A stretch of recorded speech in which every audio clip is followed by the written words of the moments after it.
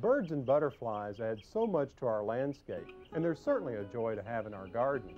By offering them food, water, and shelter, we have more of an opportunity to keep them around. And at the same time, we can provide valuable habitat when so much of it's being lost elsewhere.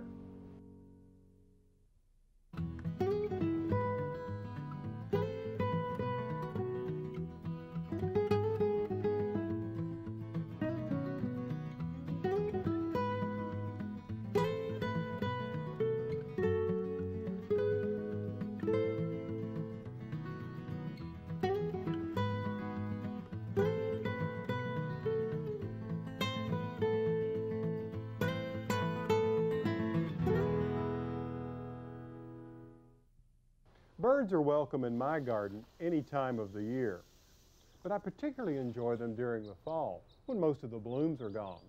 They can be so much fun to watch, and their songs are always pleasant to hear. Now, I'm not alone in my enthusiasm for the birds. Every 5 years since 1980, birdseed sales in this country have doubled. In a few moments, I'll give you some tips on how to attract birds with some easy feeding techniques. And we'll visit a well-known expert who really knows his hummingbirds. Then I'll take you to New Orleans to visit a couple of wintertime destinations for those winged travelers from the north. We'll visit the Callaway Gardens Butterfly Center to feast your eyes on another winged beauty. We'll look at some plants that will help draw butterflies and birds to your garden.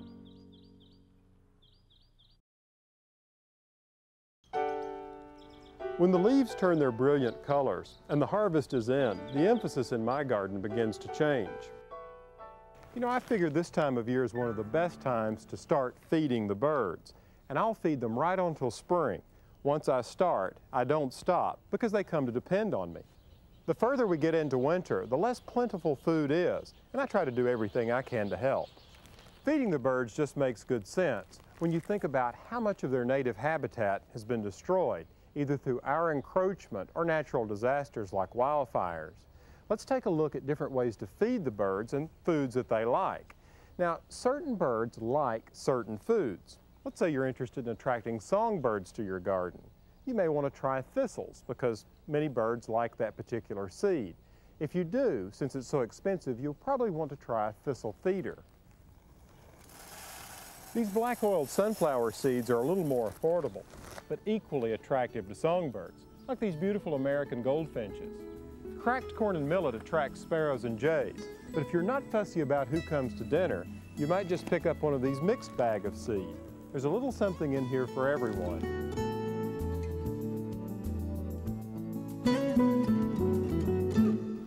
With the increased popularity for feeding the birds, specialty shops have popped up to meet the demand. They're basically delicatessens for birds. You can't imagine all of the different foods. For instance, this one is called birdola. It's like a bird granola. And all of these are different types of suet cakes, basically a bird food made from beef fat and other things. For instance, this one is made with almonds, and here's one that's actually packed with insects. And this one, called fruit cakes, is made with papaya and orange. Now, the reason for all the variety is that each one of these attracts different kinds of birds. But I have a general recipe that you can make at home, and it starts with a trip to the grocery store. The key ingredient, or the glue that binds these suet cakes together, is the fat trimmed and discarded by the butcher. Most butchers will be happy to give this to you, and some will even grind it up, which will make it easier to use. Other ingredients you'll need: cornmeal, oats, and some peanut butter. I always go for the extra crunchy. And you'll also need birdseed of your choice. To prepare this recipe, cook 1 pound of beef fat down until it's in liquid form. Then add 1 cup of peanut butter, 1 cup of rolled oats, and 1 cup of cornmeal, and a cup of your favorite birdseed. Then pour the mixture into a form. Any disposable container will do, and let it cool and solidify. Hanging it in a wire cage like this will keep other garden visitors from taking this homemade treat from the birds.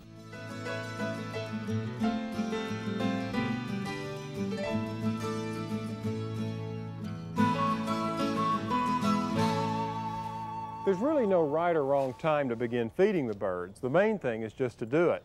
Now, there's another way that you can feed them that's particularly attractive to gardeners. You can plant things in your garden that are beautiful and the birds love to eat, like crab apples and dogwoods. And when it comes to shrubs, you might try something like these grape hollies, or barberry, or roses for their beautiful bright hips in the winter. During the winter, the holly is the plant of choice for many of our favorite birds. You see, hollies like these, which are evergreen, offer more than just food. The prickly foliage can give protection from some of the neighborhood predators, such as cats. All of these dense leaves will shed rain and snow and serve as an excellent place for them to nest. Hollies are excellent plants for our gardens because of their outstanding ornamental qualities. But remember, to produce lots of red berries like these, you need both male and female plants. Generally, one male plant nearby produces enough pollen to pollinate female shrubs, provided there are plenty of pollinators around at the appropriate time, like honeybees. If you want to grow hollies, whether it's for their beauty or for the many ways they can support birds, you'll find that there's a wide range of variety out there. And if you want to encourage lots of those little garden visitors, like robins, waxwings, and flickers, you can bet a few holly plants will always keep them coming back.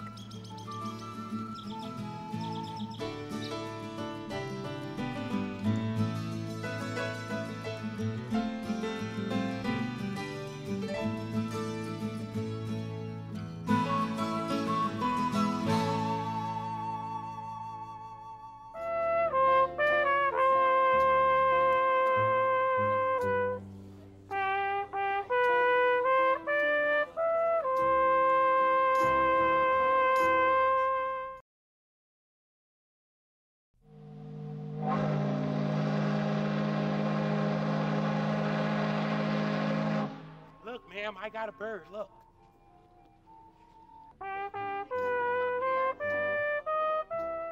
Many people look forward to a trip south during the winter to escape the cold winds of the north and enjoy the warmer offerings of a place like New Orleans. It provides a chance to relax, take in a few early blooms in the garden, and enjoy some southern hospitality.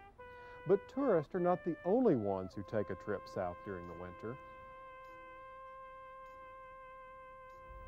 Each year, millions of birds migrate to this part of the country, where the Mississippi River slowly flows into the Gulf of Mexico.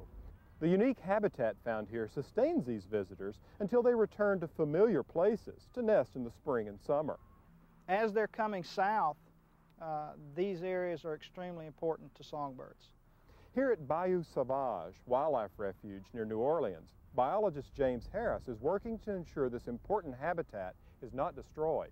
These areas are extremely important. There are a lot of them that go farther south into South America, but for a large number of birds, this is the end of the road. They get to South Louisiana, South Texas, into Florida. This is it. If we don't have the food resources available, they may not come back.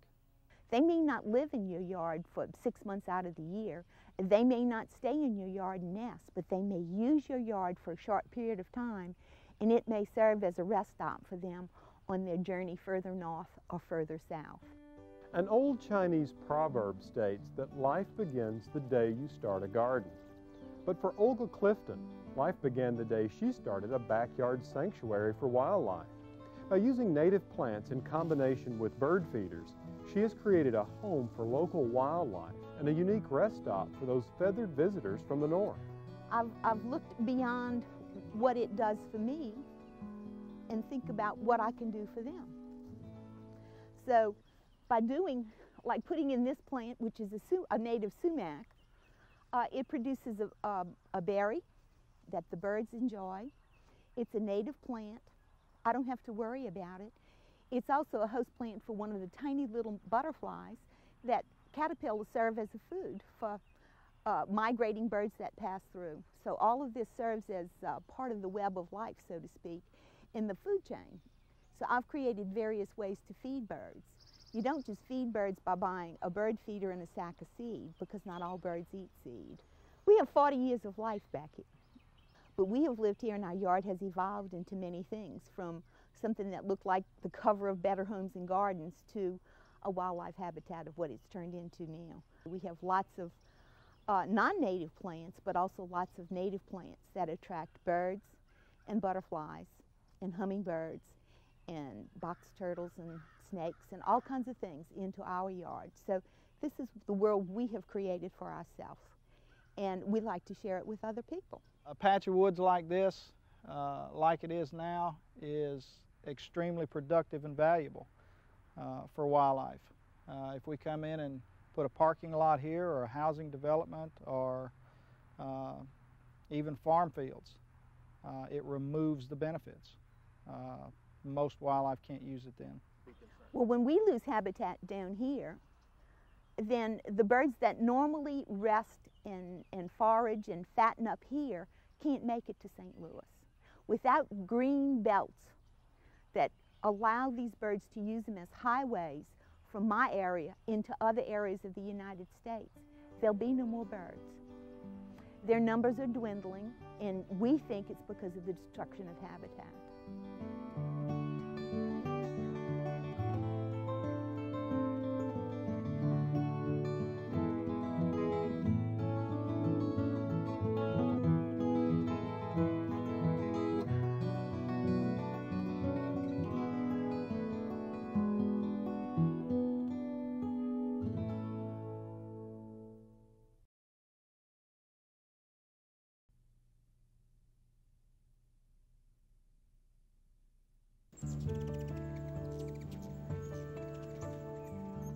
I suppose that most of us would have the hummingbird at the top of the list as favorable visitors to our gardens. They're just so fascinating and entertaining to watch. Attracting them to your garden to enjoy their beauty and humorous behavior can be done by simply planting some of the plants they favor. Or, for a sure bet, you can hang one of these feeders. This way you can enjoy them even more by placing it in a location that's convenient for you to watch. Hummingbirds are attracted to the color red. Now, some people actually tint the nectar with red food coloring, but I found an easier approach is just to tie on some of this ultraviolet surveyor's ribbon. You see, hummingbirds are sensitive to ultraviolet light, and by tying this on the feeders, when it reflects the light, the hummingbirds are attracted to it. For the nectar they love so much, there's a very simple recipe you can follow, and always make an extra amount and keep it in the refrigerator. It just calls for 4 cups of water to 1 cup of granulated sugar. Now I bring this to a boil and let it cool before I put it in the feeder. It's important to refill your feeder at least weekly, and when you do, clean it with some vinegar and water to help cut down on bacteria. As the seasons begin to change from summer into fall, hummingbirds start packing their bags to head south. When this occurs, we never seem to be clear if or when we should bring our feeders inside. To get an opinion from an expert, I went to Perk Floyd, who's been banding and studying hummingbirds for years. For people who have several feeders out, some should be brought in, but always leave 1 or 2 up for the winter time, because we have some hummingbirds that stay over a long time before migrating away, and they need the calories for migrating. And then in addition, we have stray birds that come here which need food. But remember that they must be cleaned every few days, because the sugar water tends to sour. We have banded over 300 a year for several years, and we do this because we expect them to come back, and this is what we look forward to, is these birds returning. And when they first arrive, they look for the feeder that they used the year before. In a way, they're telling us, I've been here, where is it? But we do this for the very purpose of recapturing the birds, to learn how long they live and where they go. You know, it's amazing that some of these little guys can fly up to 25,000 miles in a year. And with all that buzzing around, they generate quite an appetite. Using these feeders and sugar water is great, but there's nothing like the genuine article. The flowers that hummingbirds tend to go for are brightly colored, and many of them are trumpet or tubular in shape. Not only do flowers provide nectar, but they attract insects that hummers feed on. Some of the best trees and shrubs include mimosa, eucalyptus, crabapple, butterfly bush, azaleas, and rose of Sharon. Now, everyone loves perennials because they're so beautiful and they come back in the garden year after year, just like the hummingbirds. Favorites include the tall and spiky foxglove, penstemon, and red-hot poker. Whether they're annuals, perennials, tropicals, or vines, the hummingbird will find something to sip nectar from in all categories. I planted this honeysuckle about 4 years ago on my front fence. and it's one of the first things to flower in the spring that really get the hummingbirds' attention. They go for these scarlet coral-colored flowers. They love the tubular shape. Coral honeysuckle, or sometimes referred to as scarlet honeysuckle, is actually an American native vine, and it'll really turn their heads. Among the annual flowers you might think about planting, there's morning glory, red salvia, and even petunias. Perennials that are always a favorite include the blooms of hosta, cannas, penstemons, and bee balm. These are just a few of the plants I've grown to entice and feed hummers. This spring, when you're making additions to your garden, don't forget about the hummingbirds.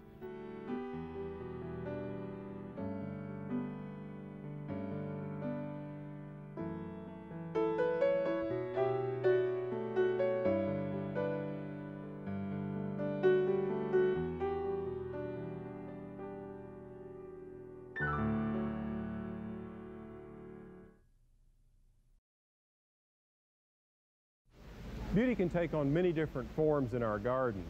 There are the more obvious things like flowers, foliage, and scenery, but it can also take on more subtle forms of splendor, like little visitors to our gardens, like butterflies, and there's no better place to see them than at the Day Butterfly Center here at Callaway Gardens. This is like a miniature tropical rainforest, and it's a delight to see so many different kinds of butterflies in one place. I had an opportunity to learn more about these spectacular creatures and this incredible facility from Lou Ann Creighton, a butterfly specialist. Well, the Day Butterfly Center has been here since September of 1988, and basically in building it, we wanted people to have a chance to get to know butterflies. They're incredible insects. The Butterfly Center is about 7,000 square feet of conservatory, and it's the home for living tropical butterflies. So when you step in here, you step into the world of the tropics. I think the most popular aspect is actually being able to walk through and among butterflies. We prefer that people don't reach out and touch the butterflies, but it's okay if butterflies touch them. And they often do by landing on their shoulder or landing on their arm. So butterflies are getting to know people as well as people getting to know butterflies. You know, the great thing about a facility like this is that no matter what the weather's doing outside, they're raising these flying flowers 365 days a year for us to enjoy. It's really easy to invite more butterflies into your garden. Think of a sunny location, butterflies, and most of the plants they prefer are sun-loving. So think of at least a half a day of sun in that garden spot. A full day of sun would be better.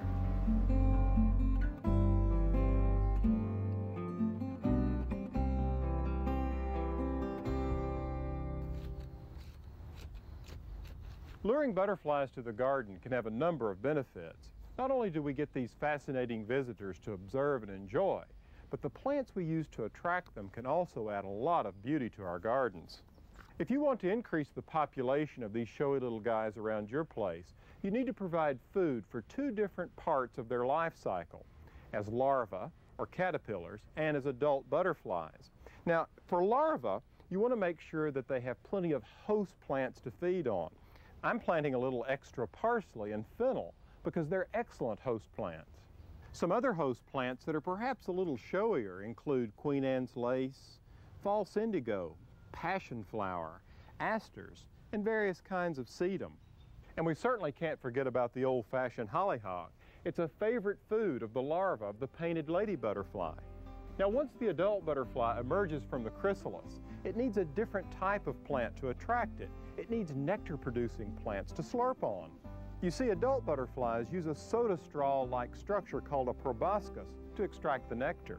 And some of the flowers they're most attracted to include coreopsis, lantana, purple coneflower, and of course, butterfly bush. And while we all know what's most attracted to catnip, it's also a favorite nectar-producing plant for our little acrobats of the sky.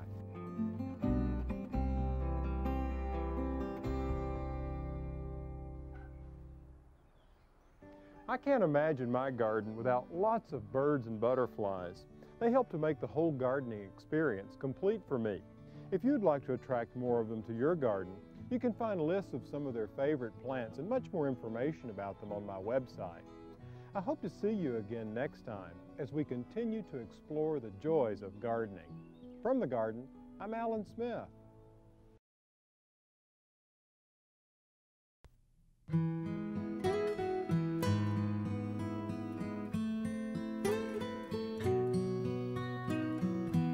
this garden I dream of a bed of flowers.